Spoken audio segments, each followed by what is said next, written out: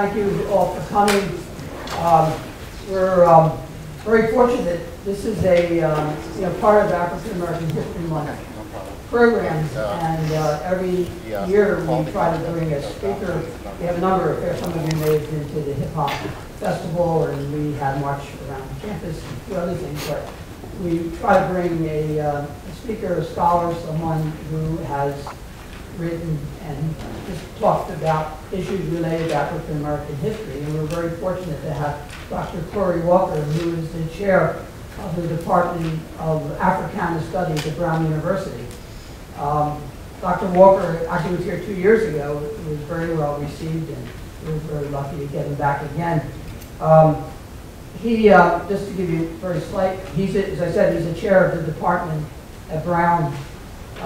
People can major in Africana Studies, and he maybe can mention that, and he may be interested. We've had some of our students transfer to Brown. But he's the author of a number of books and articles in African American history. He has taught at Brown. I think he's been there 5 or 6 years now. Earlier he taught at the University of Virginia, also taught at the University of Jena in Germany. He speaks all around the country. Just mentioned to me he's given about 5 of these talks around the country. So I'm very happy to introduce Dr. Walker here to talk about a new burst of freedom. This is the 150th anniversary of the Emancipation Proclamation. This is also the 50th anniversary of the 1963 March on Washington, where Dr. King gave his famous speech. It's been 50 years now. Where are we? What progress have we made? Dr. Walker will discuss all of that. Dr. Walker.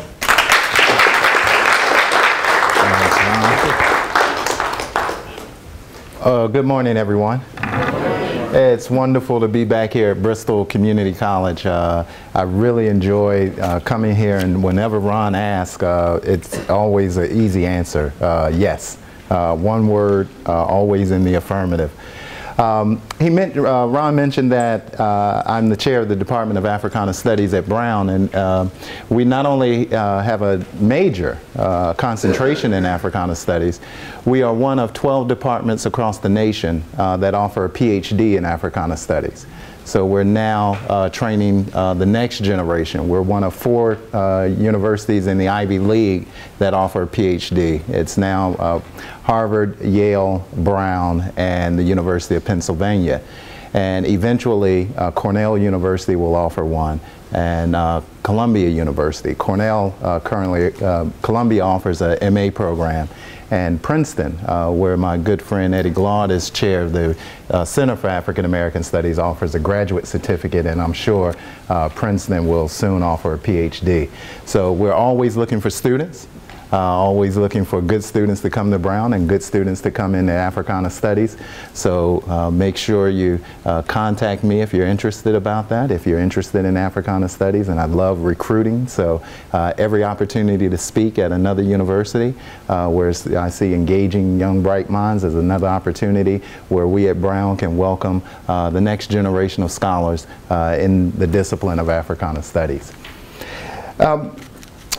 Ron also mentioned this year marks the 150th anniversary of the Emancipation Proclamation and the 50th anniversary of Dr. Martin Luther King Jr.'s I Have a Dream speech.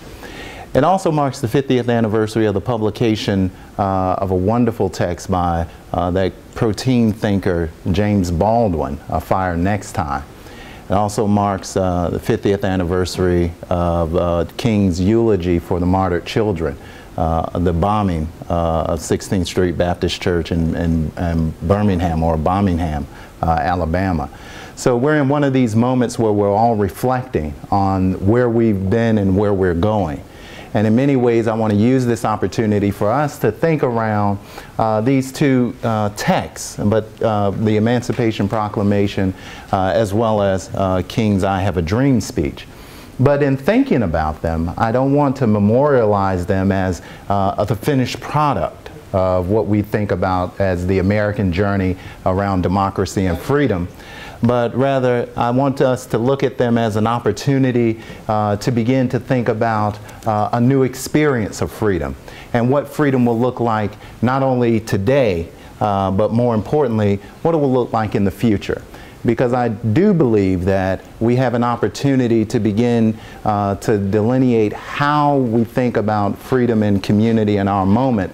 And while these documents provide us with an instance to look back, reflect, and remember, they also serve as an impetus for us to begin to think again about freedom in our own moment. We can go around and give a wonderful history of the Emancipation Proclamation, its first issuance in September of 1862, and of course the final proclamation that's issued on January 1st, 1863, when Lincoln has to first not sign the initial Emancipation Proclamation, and early that morning in January had to stall his signature, because part of the text of the Emancipation had to be revised. And of course, we all know that most individuals, particularly African Americans, saw the emancipation both as a wonderful opportunity, but also as a promise unfulfilled. Because the prerequisites for freedom were not delineated or given within that document.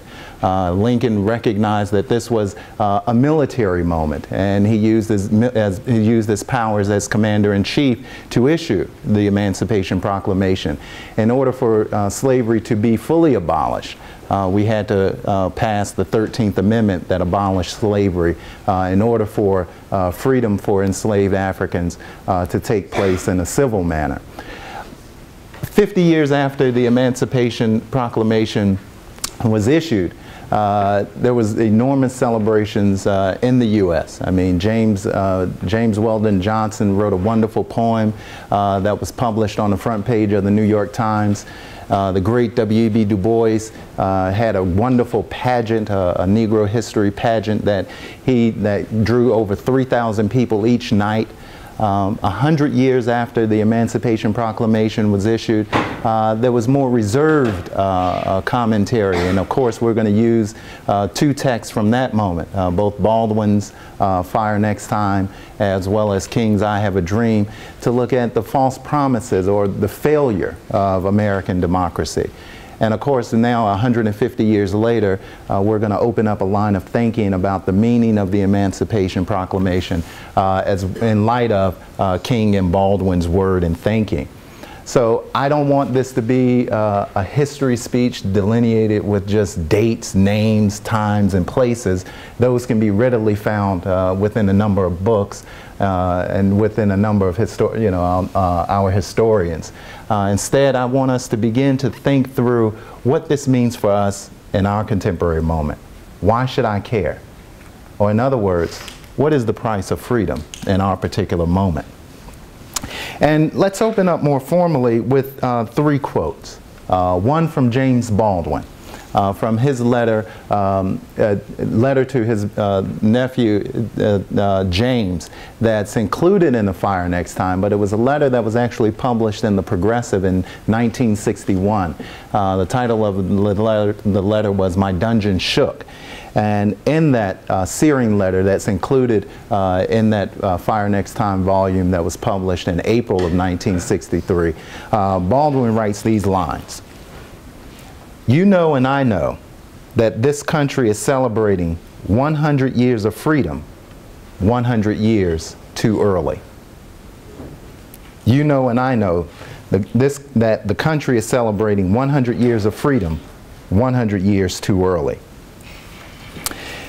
And of course, now the second quote that opened that for our thinking is offered by Martin Luther King Jr., who on the centennial of the initial issuance of the Emancipation Proclamation on September 22nd, 1962, and commemorating the Emancipation Proclamation, the first one that was issued, King in New York wrote these words: "We have spelled out a balance sheet of the Emancipation Proclamation, its contributions and its deficiencies, which our lack of zeal permitted to find expression. There is but one way to commemorate the Emancipation Proclamation. That is to make its declaration of freedom real, to reach back to the origins of our nation, when our message of equality electrified an unfree world and reaffirmed democracy by deeds as bold and daring as the issuance of the Emancipation Proclamation. And finally, the last quote for our thought is offered by the incomparable historian of religions, Charles H. Long, who, in battling at the University of Chicago, penned these words, commenting on the visibility of African Americans during the modern black freedom struggle. The visibility of the black community in America is our challenge and opportunity to develop a theology of freedom, a freedom for humanity, a new humanity. What these three quotes remind us and what they announce is that we can profitably use the 150th anniversary of the Emancipation Proclamation and the 50th anniversary of King's I Have a Dream speech as an invitation to undertake an inquiry into the very conditions of freedom in our contemporary moment.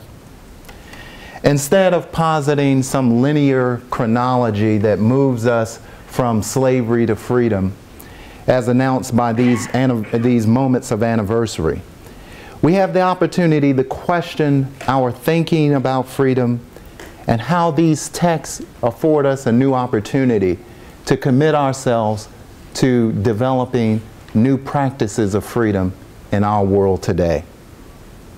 As a scholar working in the discipline of Africana Studies, I'm constantly intrigued by questions that hint that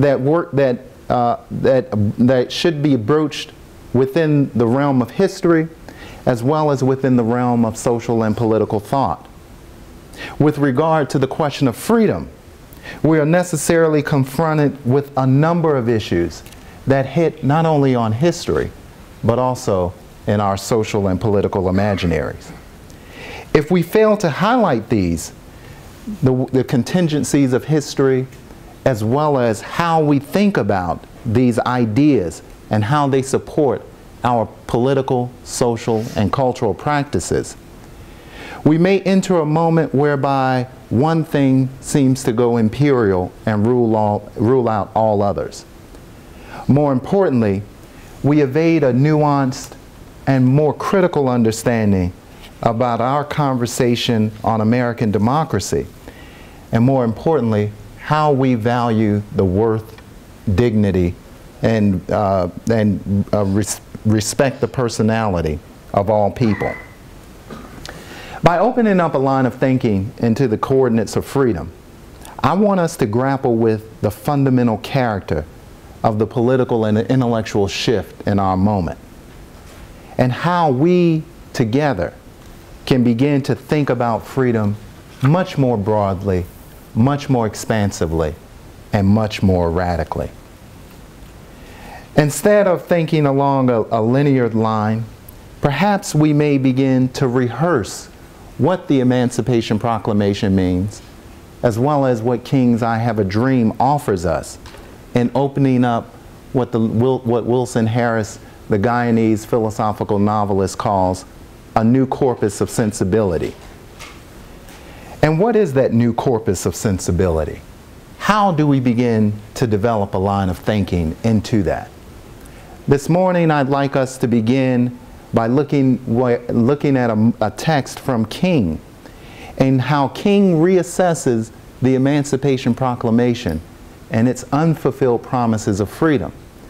And in so doing, he opens up a way of thinking, a style of thinking, a protein way of thinking into the new possibilities of freedom in our moment. Reflecting on the pivotal post-emancipation period, King writes, "With all the beautiful promise that Frederick Douglass saw in the Emancipation Proclamation, he soon found it left the Negro with only abstract freedom. 4 million newly liberated slaves found themselves with no bread to eat, no land to cultivate, no shelter to cover their heads.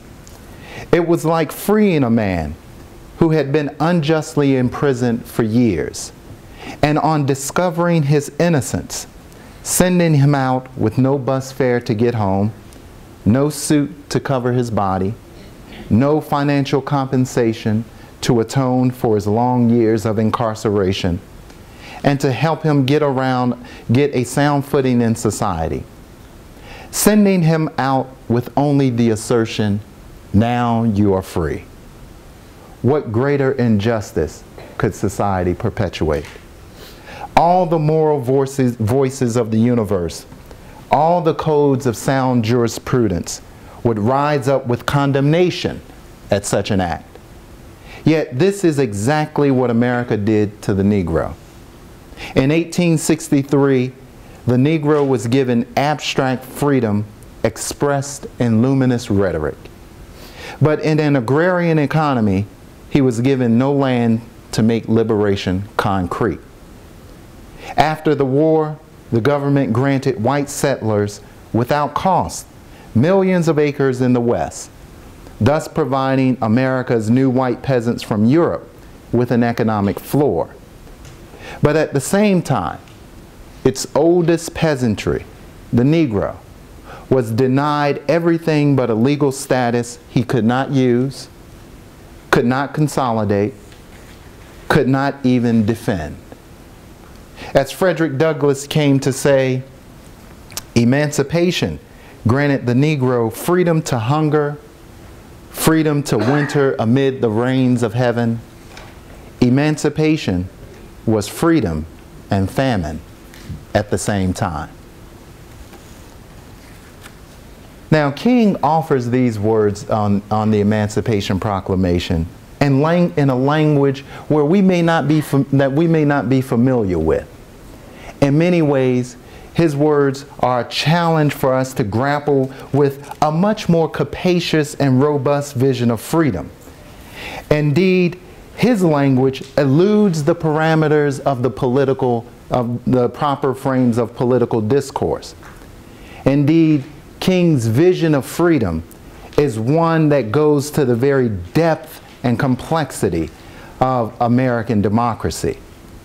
His vision of human being and belonging is one that we must attend to in how we begin to think principally about freedom in our given moment. And with King, we have to think with a poetic form of thinking about our political life. For King brings a vision of freedom together with a more robust vision of how we can be human in the world. To think of King through this register is not to frame him by the dictates that seek to suture him in that moment of transcendence on that Washington afternoon on August 27th, 1963. Instead, it is to wrestle with a King that finds himself grappling with the depths of our humanity, grappling with the depths of human possibility, all in the desire to open us up to a new experience of freedom. King who reminds us, not in the I Have a Dream speech, but in his eulogy for the martyred children of 1963, that we have to grapple with the horror and the hope of this experiment with American democracy.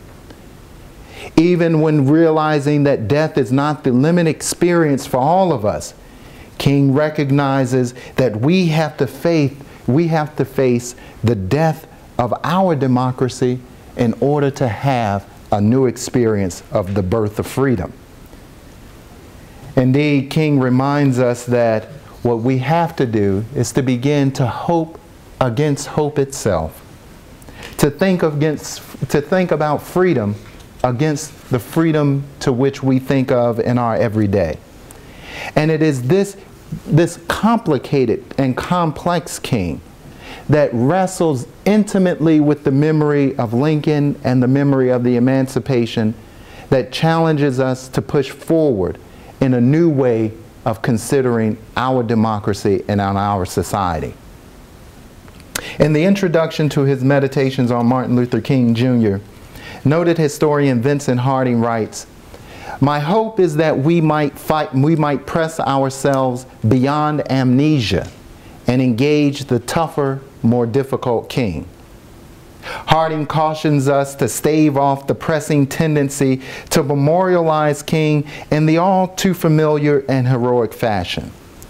That is, the king that lives forever in the unbroken sunlight of that historic August day on the Mall in Washington, when hundreds and thousands of us stood in that place and millions more gathered in front of their television sets across the nation to affirm our solidarity with his vision of racial harmony and triumphant freedom.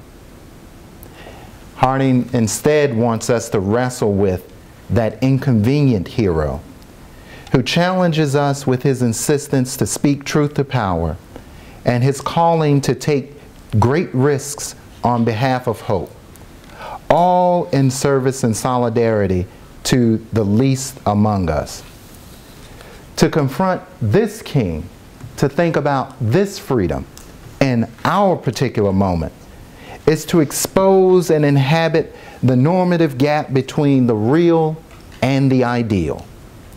It is to challenge and confront the smooth languages and discourses of politics with the very disruptive articulation that we want freedom now. Such a politics is irreducible to policy and irreducible to the thinking of politicians. Indeed, in 1961, King wrote in his essay, "The Time for Freedom Has Come," stated, "Behind this spiritual explosion is the shattering of a material atom." What he meant by this is that the idea of freedom is not only in our imaginary, instead it must be manifested in our everyday life. And for King, such a freedom was not reform. It was not a freedom that can be amended to the United States Constitution. Indeed, it was a new vision of freedom that was best captured in the Negro spiritual, "O Freedom." When the spiritual reads, "O freedom, freedom, how I love thee. And before I will be a slave, I will be buried in my grave and go home to my Lord and be free." It is also a freedom best captured in the words of a postcard left by one of King's students, when the student wrote, "I sought my soul, but my soul I could not see. I sought my God, but he eluded me. I sought my brother, and I found all three." From such a perspective, and through such an understanding of freedom, we come to understand the radical implications of taking up a new thinking for a new experience of freedom in our moment. And indeed, when we do this, we are reminded that the whirlwinds of revolt will continue to shake the foundations of our nation until the bright day of justice emerges. It is not an easy task to talk about freedom in our particular moment. Indeed, what we may think of will not be easy to speak. In many ways, the way in which we're talking about freedom, the way in which we're thinking about it, will be an absurd word in a moment of confusing and contradictory rhetoric. Indeed, a rhetoric that tells us about globalization, rogue states, wars on terror, and elections without choice. But it is this absurdity that you and I must face and must speak if we are to conjure a vocabulary and fashion a language to speak on a subject and make it real in our lives. And all, I hope that we will accept a challenge that was set out by the great cultural studies theorist Stuart Hall to develop a strategy of contestation around the very term. And in so doing, we will attempt to speak the word, not to follow the prescriptions of the powerful who command and exploit, but to speak the word in making and remaking history.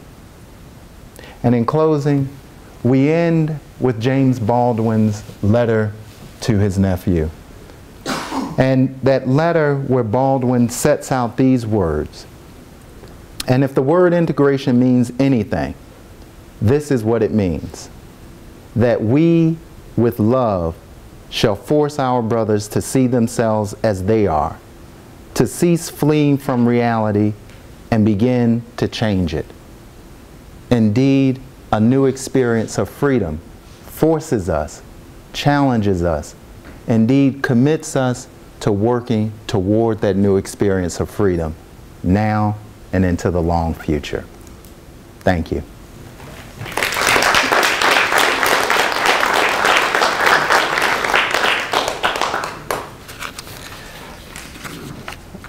Are there any questions, comments? Don't be afraid for how to formulate them. Formulate your questions. We're all friends and all freedom fighters in our own right. So, go ahead. How did the building blocks of equality start?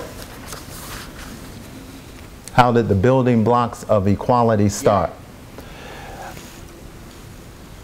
They started, as they always start, with everyday folks saying, I want to be free. And when we think of the experience here in the United States, it finds its expression in the ways in which individuals not only express their freedom in our revered political documents of an age, but more importantly, with the ways in which everyday folks said, I'm sick and tired of being sick and tired. And enslaved Africans walked off plantations, created maroon communities. Our women began a freedom struggle in the 19th century.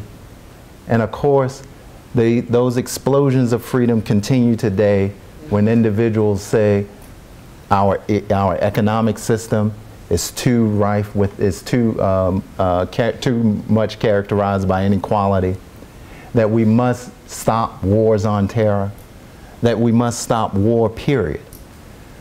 So the beginning is always with us and always with humanity, and it continues even today, now and into the long future. Just a comment. The president yesterday dedicated a statue to a woman who had a lot to do with that stop. Mm-hmm. President dedicated a statue to Rosa Parks yesterday, and the Supreme Court heard a challenge relative to the efficacy of the 1965 Voting Rights Act. And this week was momentous because not just for the memorialization of Rosa Parks, and remember, it's always easy to memorialize people after they're dead. Carl Wendell wrote a wonderful poem about how we memorialize King after he was assassinated at the age of 39 in 1968. And of course, when he's assassinated, no one is around him. I mean, he's fighting for garbage workers in Memphis, Tennessee, working with them, walking with them in their strike. And of course, that memory is gone.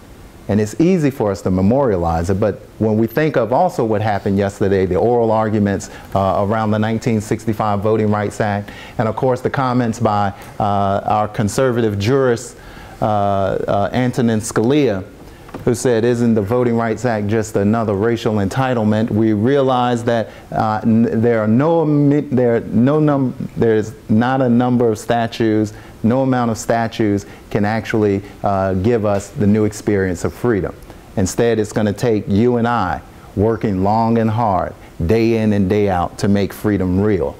Statutes are nice, but freedom is a long struggle. And that's what we have to commit ourselves to. And I'm also reminded that this week also we find ourselves reading a statement issued by Supreme Court Justice Sotomayor, who rebuked the Justice Department because we have a prosecutor in the Justice Department who made a statement. And that statement drew on the deep veins of racism in America. And the State Department prosecutor stated, you have you have African Americans, you have Latinos, and you have a bag full of money. Now, doesn't a light bulb go off in your head that this is a drug deal? So at the same time, I recognize that there's a moment of celebration and memorialization by the unveiling of a statue. I realize that there's much, much more to be fought for. Let me go here. Hold on. What could you say? I am so concerned about, of course, in the United States, freedom and the amount of illiteracy that is going on in the country. Well, there's that is a deep question about how we understand the nature of education. All too often, when I go around and speak at universities, I treat students at any university as if I treat students in my classroom. I want to challenge them with critical thinking, and not just with the regurgitation of facts or regurgitation of quote-unquote important figures. Because if you don't know how these people come onto the scene and why they matter, and then how to begin to think about what it means in our particular moment, then education becomes rote. Education becomes not something related to how we live our lives, but becomes another paper that we collect in order for us to take our place within society. In many ways, education should be the most disruptive force in our society. Our institutions of higher education should be our hotbeds of new ferment for new expressions of freedom. Our students are our future. Every student that I see, I look at them and I see in their eyes, the eyes of my two daughters. I have a 2-year-old and a 9-year-old. And everything that I do, everything that I say is in light of how I look into their eyes. When I see that they have to face a world that I cannot imagine at this moment, that then makes me take this task of education quite seriously. And taking it seriously, it means that I must issue fundamental challenges to my students and to all that I speak to around what these important texts or what these ideas mean in our particular moment. Not the ways in which the powerful would like us to understand them. Not within the dominant narrative that reaffirms the status quo, but within the ways in which these texts work against the very power regimes that marginalize the lives and life chances of so many individuals throughout our nation and throughout the world. In many ways, the challenge is for you to take up your pen, your books, your paper, and me as a teacher to begin to challenge you to have us experience new ways of thinking about the world and then acting on them. That's the only way we can get individuals like King, individuals like Ella Baker, and even the ways in which we get an audacious statement that's full of compromise and full of compromise and also of promise, how we get a document like the Emancipation Proclamation. So, yeah. Go ahead. Do you see today's discussions about immigration the same thing as the civil rights of the 60s? About giving Spanish-speaking people from Central and South America the same rights and privileges? Of course. King was a deep follower of Cesar Chavez. And the immigrant movement and immigrant and migrant worker movement in the 1960s was also a movement that was connected with the black freedom struggle. And remember, this was a global movement. So as early as 1957, King would say about the Montgomery bus boycott. No, actually, this is 1956. King would say that the Montgomery bus boycott is we're part of 800 million people across the world fighting for freedom. So there was nothing, in a sense, what our universities do is begin to reinforce the disaggregation of these movements and not thinking through the protein ways in which individuals are moving across lines of difference, across lines of race and ethnicity, and coming together to develop that new experience of freedom, not only within the U.S., but globally.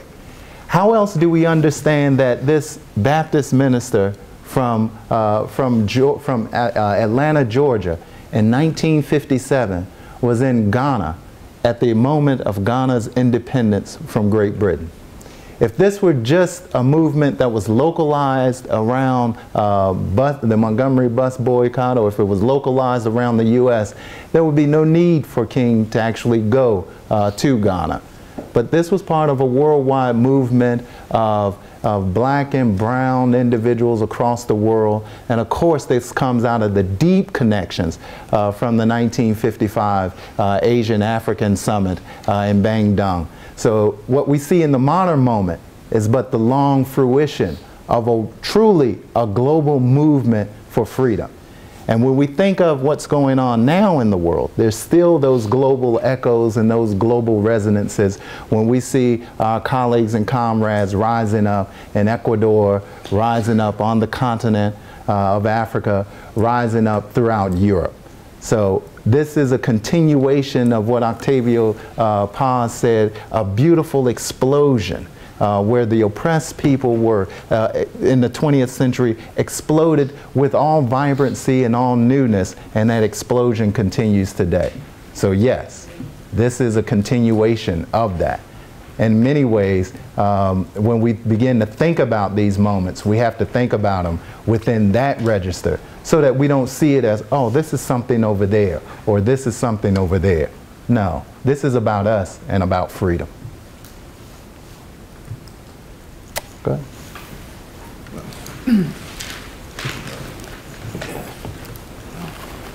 This is just a comment.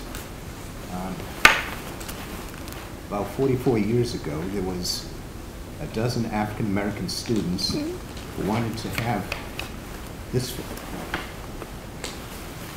flag to be in memory of Dr. King and Malcolm X.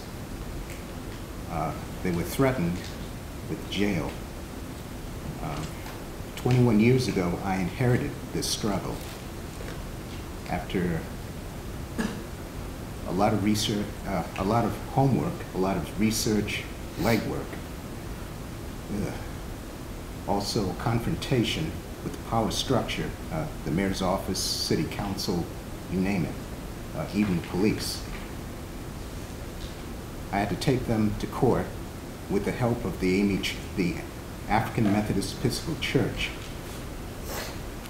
And after years of struggle, unfortunately it cost me. For a time, I was a homeless vet for almost 6 months, living on the streets. After so many, finally, just last year, the mayor had agreed to the terms, and this flag will fly with the other nations in the world. As Dr. Walker alluded to, this is not an isolated incident, it's just a part of the struggle. And this flag here represents 97 countries for people of African descent. And I'm proud to say, well, humbly and proudly, I'm proud to play that movement for over 20 years. Well, thank you for that comment, and thank you for your dedication.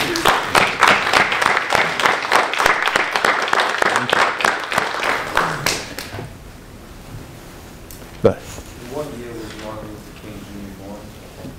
1929.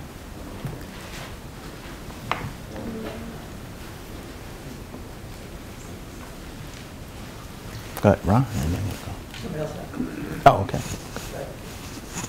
When you look at our American culture now, some might say we've sort of headed so far into consumerism, into sort of letting things wash over us.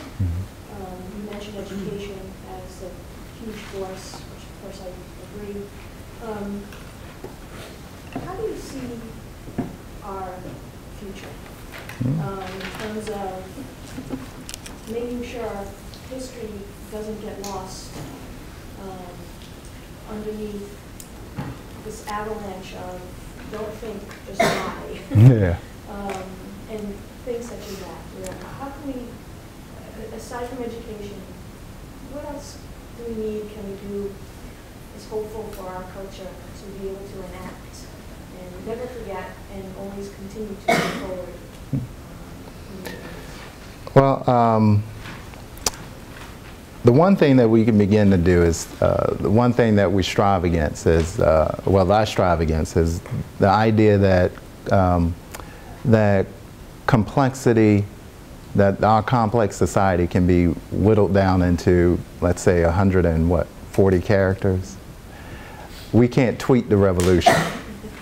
We won't tweet freedom. And in many ways, what we've done is, even in our desire to create those more critical cultures around education, we're seeking to reduce it down to, one particular formula.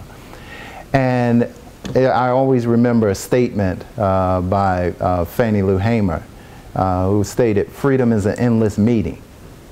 And in many ways, freedom comes about, our future will come about in the meeting spaces of individuals coming together in small groups and figuring out, I'm sick and tired of being sick and tired. And I don't think that that is given up. In our mass-mediated culture today, those messages may be harder to come by.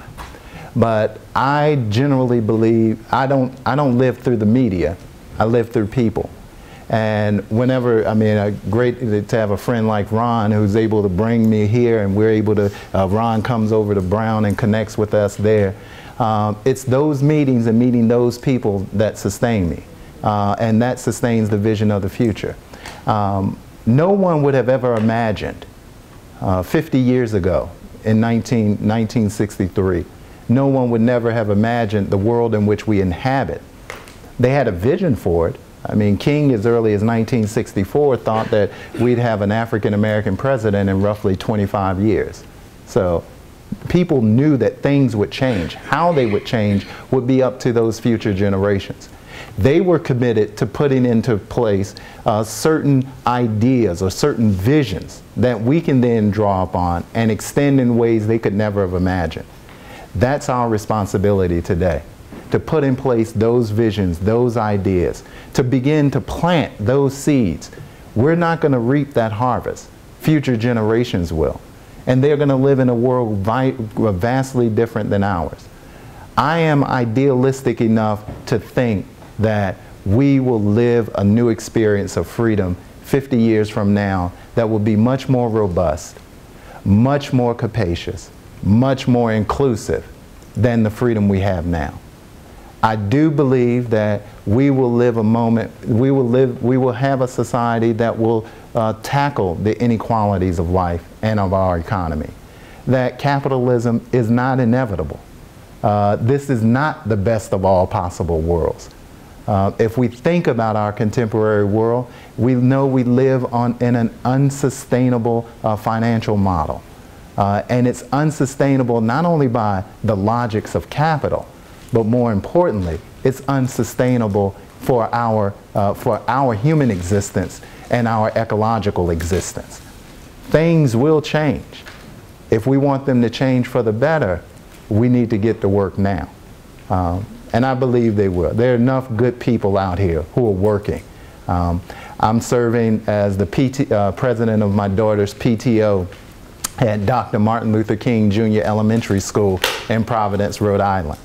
And I see people every day working with their children, working in this public school in Providence, who are working for a better future. And when I see those 618 students at MLK Elementary, I say, I see a beautiful future that has all the possibility and all the hope that we like in our contemporary moment.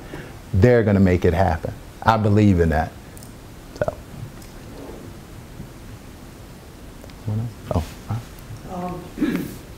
To be more concrete, maybe, in terms of how that goes about, and then to draw a difference. People say, say students today are not the way they were in the 60s. We've heard that cliche. Yeah. Trying to organize for it. Just, this is a little bit of an advertising. The governor of Massachusetts has proposed a raise an income tax, progressive, that would then bring a great deal of money to higher education, among other things, to the Commonwealth. At $4 million just to our own college. There's a rally or advocacy day at the State House on Tuesday. The president has offered to pay for a bus to bring students from all the 29 colleges, but from here. We can only get, so far, only 5 or 6 students to say they're going to go on the bus. I hope maybe some of you will consider it. It's a free bus, there'll be free lunch. The governor will be speaking, and there'll be students from all 29 public colleges and universities. I know the Student Senate has been trying to organize, but the fact that, right, as of now, we only have 5 or 6 students sort of indicates that people are not aware of their political power. So the only way this is going to happen if people put pressure on the legislature to allocate the money. Oh, maybe and if this doesn't happen now, it's not going to come around again. So this is a political process, and legislators, our senators, our representatives of the state will have to know that they have to do this. They have to do the right thing. We've lost $800 million in the last 10 years to higher ed. And this is a chance to turn that around, but only if students make themselves known. So I hope somebody will consider the bus will be leaving on Tuesday at 8:30 in front of the administration building. Anybody who thinks they can make it could just be there at 8:30 or notify Wendy Pimentel, who's in Vice President Ozek's office. I don't have the exact extension. Or 225, you can go there and tell her, do you want to go on the bus? So that's sort of an advertisement. I wanted to get to something that I know you know a lot about.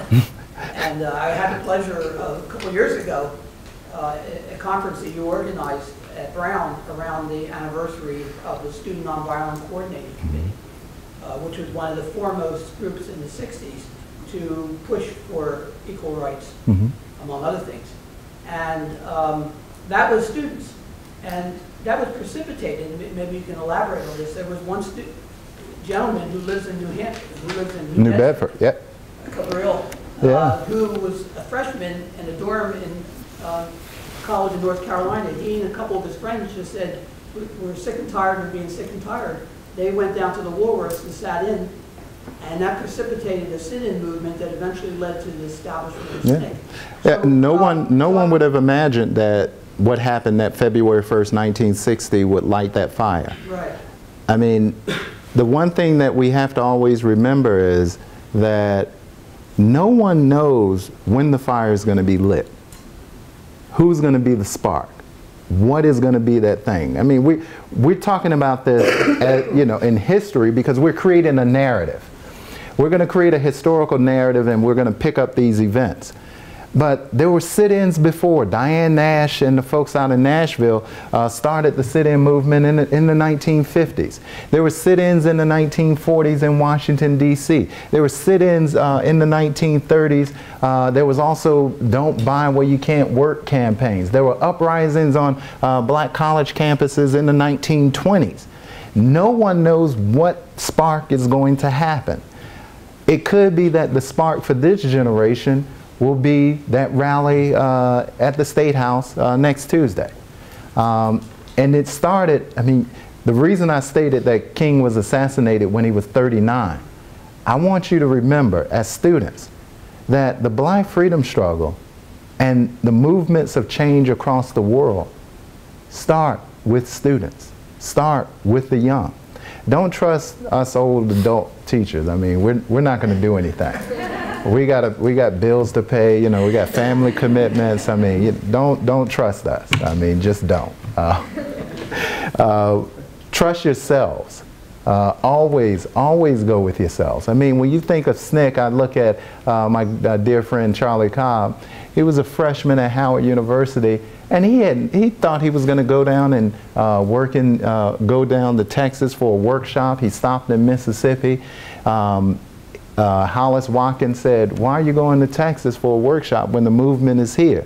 The next thing you know, he spends the next 7 years in Mississippi, then goes on a career in journalism. You know, he never finishes school, writes a number of books, and now he's a professor at Brown. It was just serendipity. I mean, this is how we have to think about it. We don't know. It could be you. I mean, no one would have known that this 20 when King started the Montgomery bus boycott, what, 26 or 28-year-old, that's how old he was. And he was considered, you know, very, very young. And of course, he was assassinated and killed when he was 39. Most people, I mean, 13 years, 26 to 39. That's how long his public career was. That was it. And it's really a flash. And of course, toward the end of his life, no one was there. I mean, Baynard Rustin, you know, by 1965, Baynard Rustin has said it's time to move from protest to politics. King is talking about a poor people's campaign, the most disenfranchised group. Why would you want to work with poor people? You're going to set up a Resurrection City in front of the Capitol. When we look at the Occupy movement, I was speaking on this at a teaching, and I said, well, I've seen the Occupy movement. It's Resurrection City. It's the poor people's campaign. It was always part of the freedom struggle. The 1963 March on Washington was a march on Washington for jobs and freedom. No one's just going to come and march for anything. They're going to march for jobs, yeah, and they'll march for freedom. So in many ways, the Tuesday event is about your freedom. The freedom to create a new higher ed community, a freedom to create a new Bristol Community College, and a freedom to create a new future for all of us. That's what this is, that's what's at stake. $4 million, that's the material reality.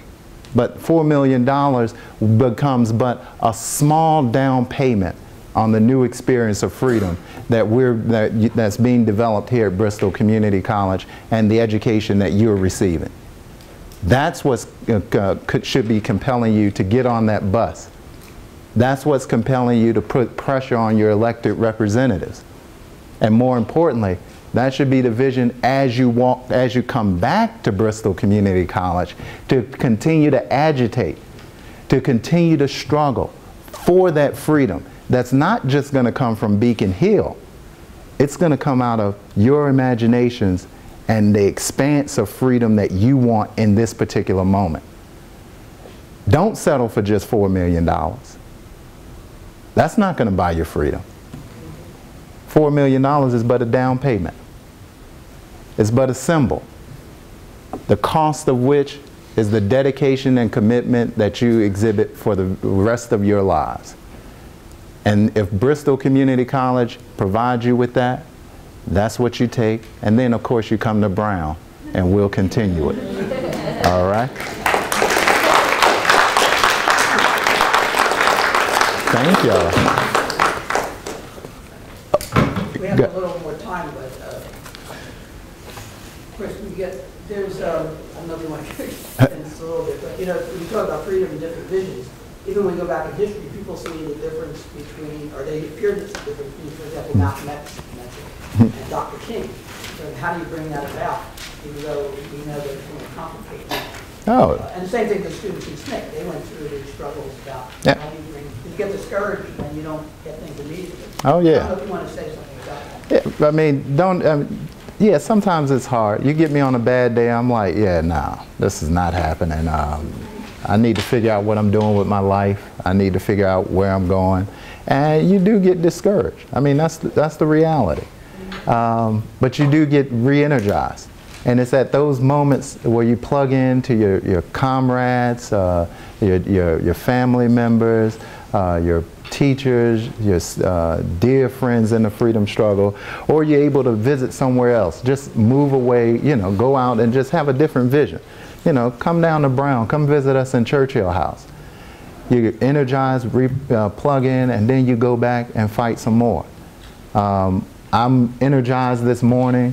I have to go back, and we're in the midst of a faculty search, and of course people are struggling and fighting for who to bring in to Brown, and Of course, you know, we have some very conscious brothers and sisters applying for the position. And you know what? We do need allies in the battle ahead. And so I'm getting energy from today that I'll be able to translate in that struggle to bring in more conscious brothers and sisters to Brown University, who are then able to bring you down to Brown University, who then energize us. That's what it's about.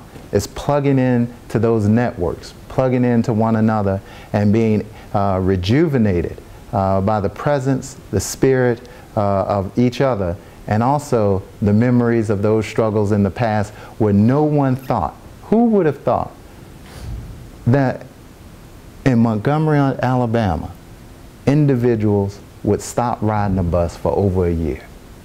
An entire community. Who would have thought? No one would understand that. It's unthinkable. But freedom is always unthinkable. It's about the deeds that we do. And y'all are doing it today. So, thank you.